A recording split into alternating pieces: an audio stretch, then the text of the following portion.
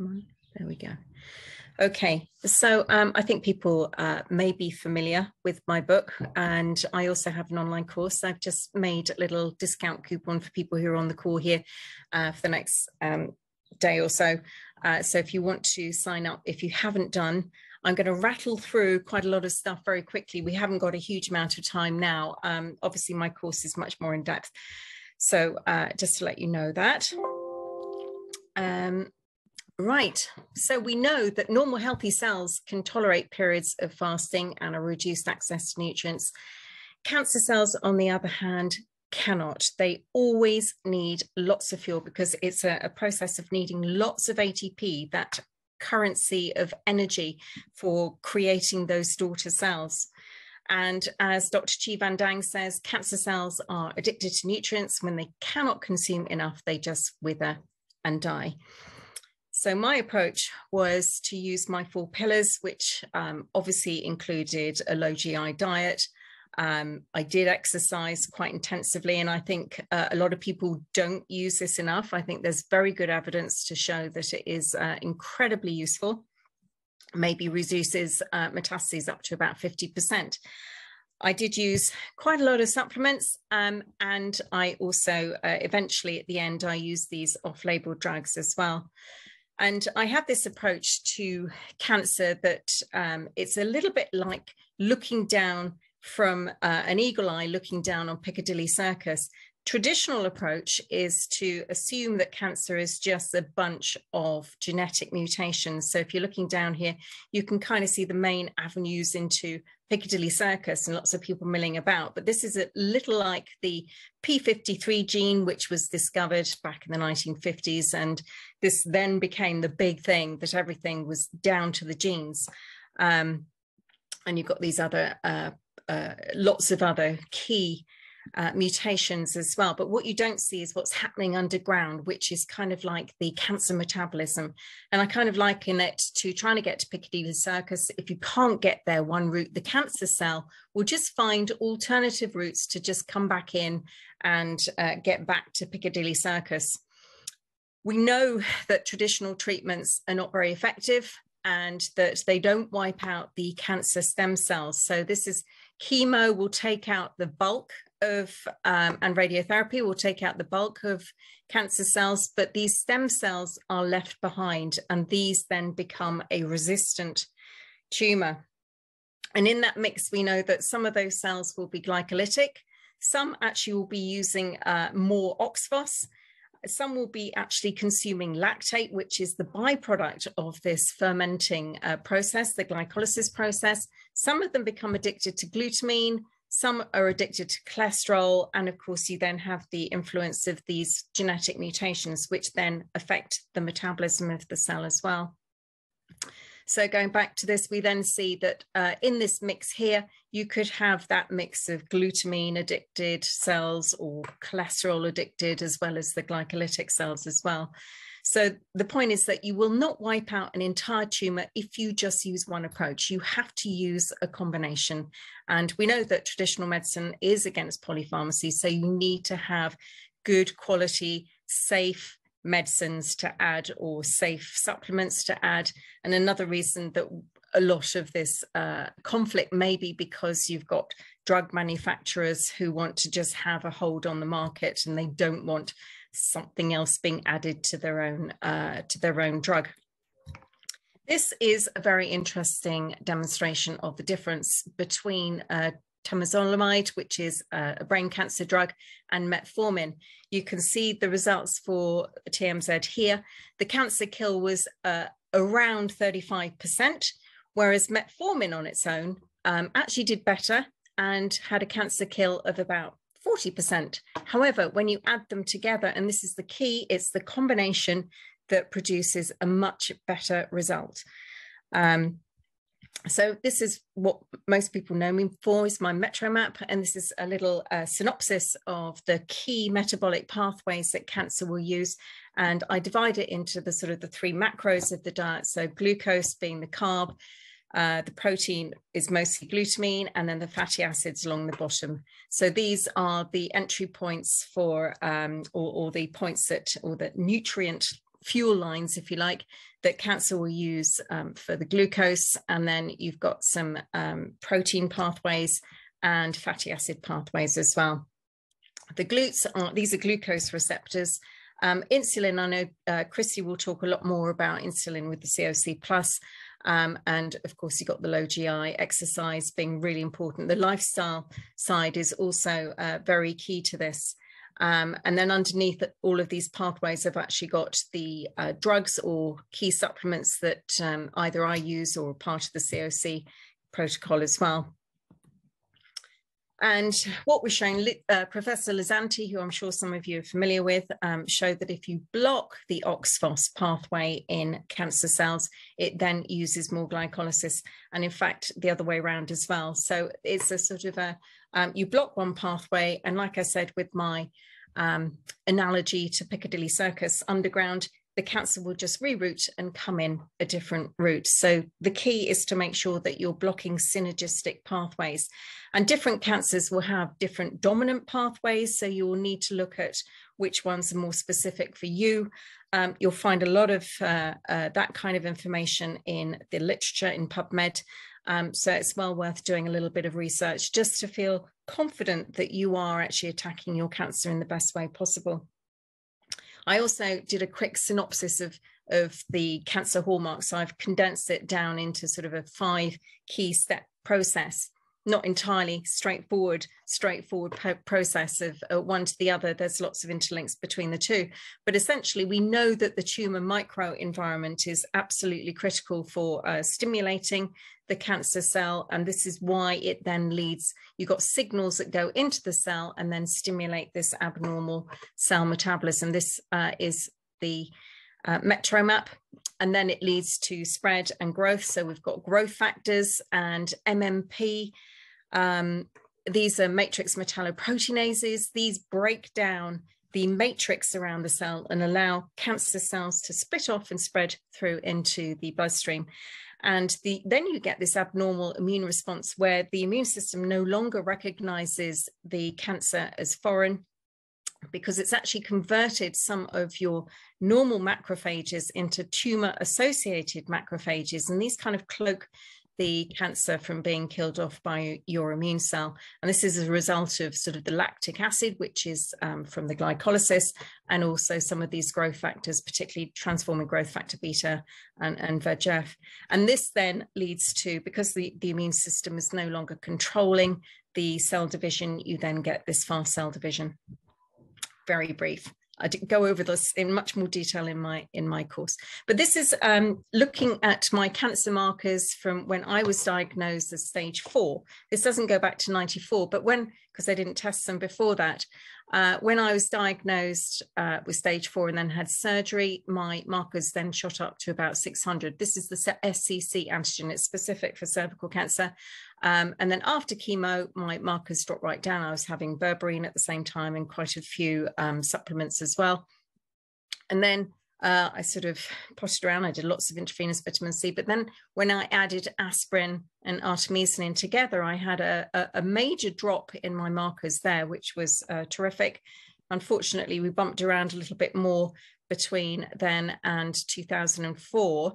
I also had myelodysplasia. I have another graph which shows what happened during that time, but that was pretty scary. And that was when I decided to then include some of these off-label drugs, because the diet, the exercise, the supplements, they weren't enough for me. I knew I had to then up my game and then add something a little bit stronger.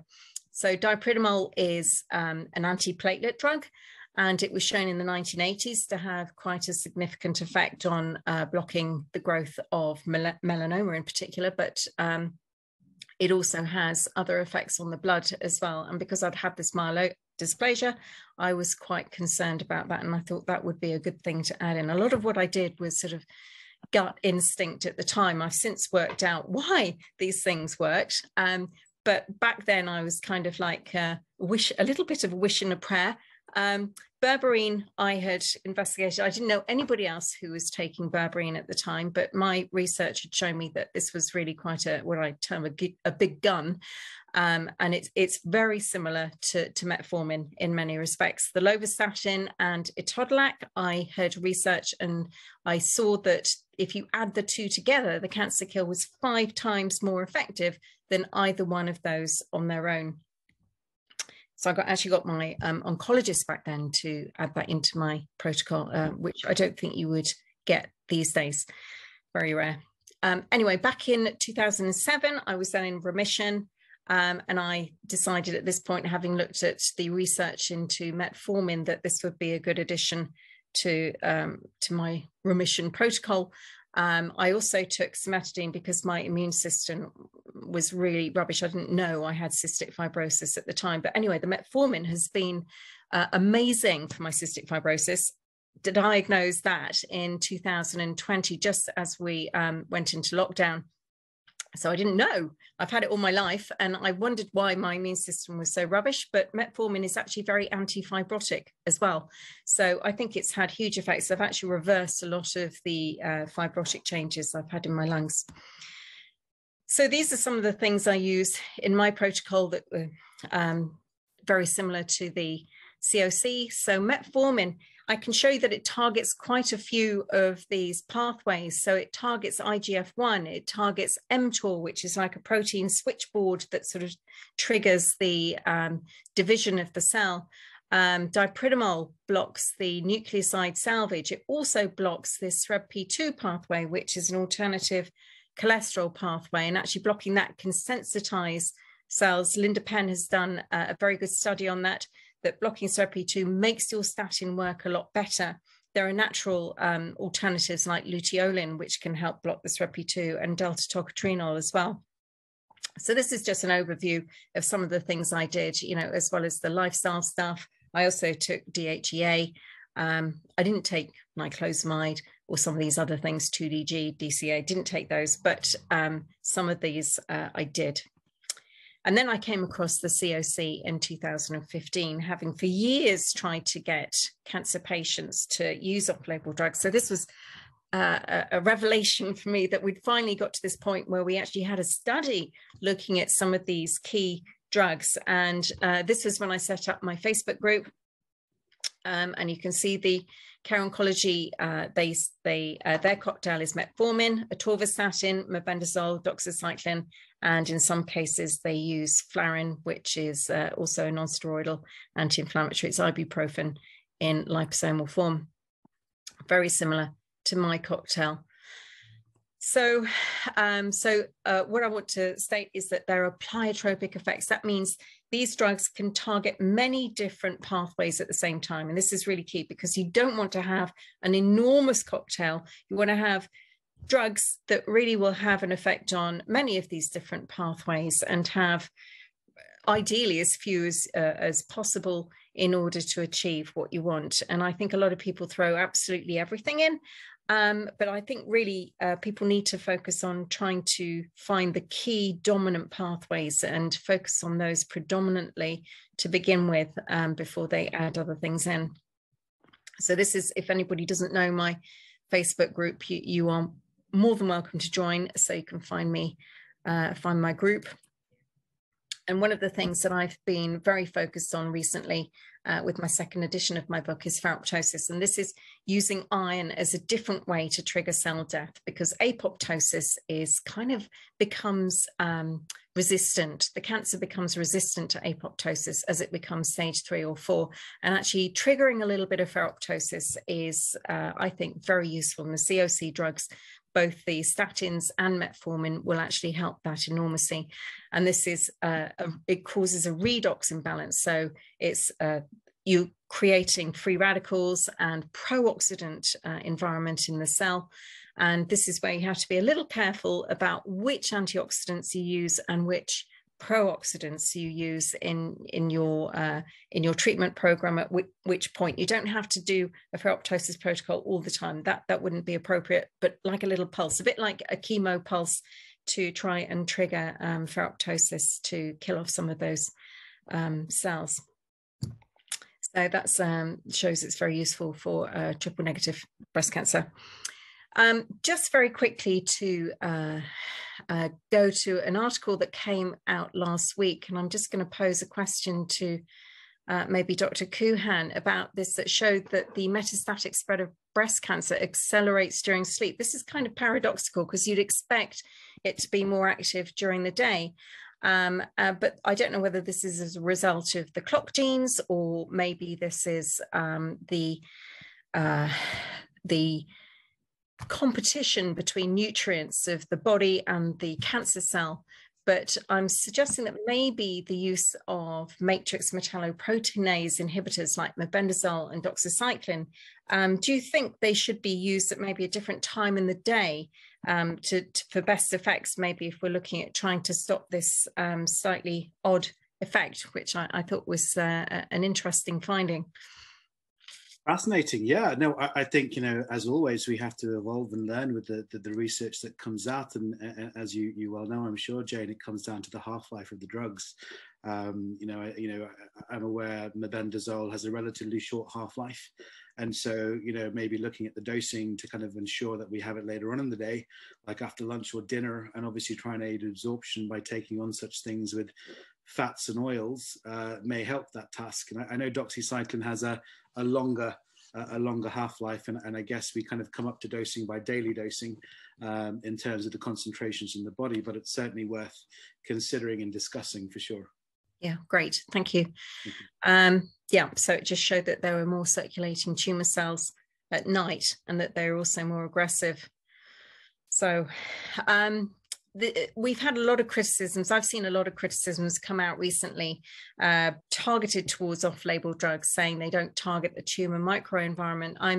I want to put people right about that, because there's inflammation in the tumor microenvironment. There's obviously the glucose, the fats, the protein, all of that will actually stimulate cancer. It'll provide an environment for cancer growth.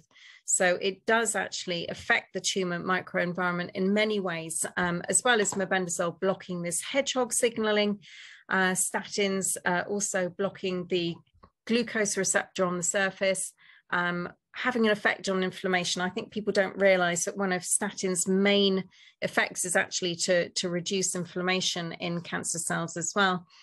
And that metformin doesn't just reduce it in the sort of, it reduces this gluconeogenesis, which is in the liver, and a diet that is very high in carb, as well as fat, will actually create storage in the liver. And if you're going into a starvation, or if you're doing a sort of short-term fast, you can release extra glucose from the liver. And one of metformin's jobs is to prevent too much sugar release. So I think that's a really important point.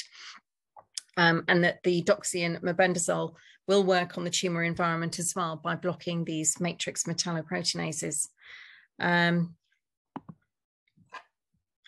So, and another one, do off-label drugs do more harm than good? I think this is a criticism really more about the prevention of cancer and maybe the use before diagnosis of things like antibiotics and of non-steroidal anti-inflammatories, rather than actually them being used as treatment.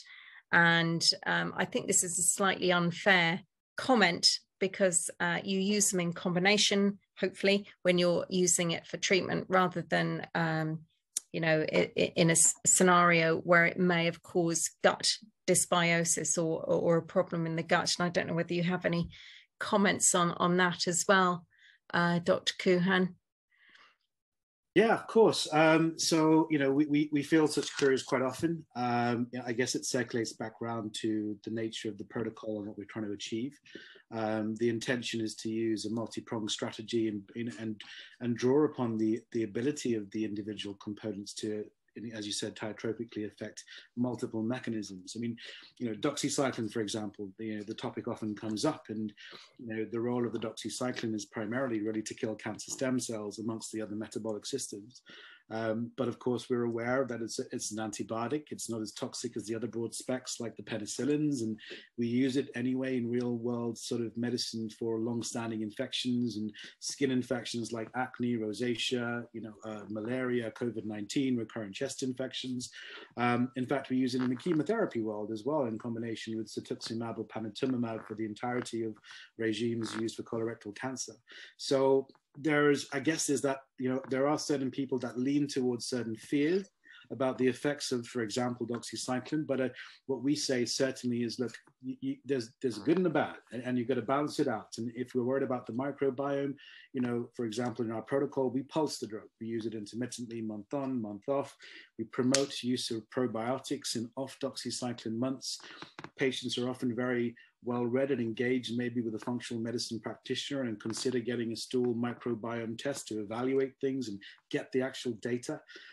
So it's got to be a balancing act of everything. You have to weigh the pros and the cons. And with that said, with the other medicines, again, we have a very important sort of safety network in place, regular review of bloods, regular formal review of clinical symptoms, to kind of catch these issues as they occur, if they occur. But you're quite right. I mean, with each of our components, I guess we're quite lucky in that the elements have been very thoroughly researched about and used in clinical practice. So the test of time has given us that information to sort of be able to reliably prescribe.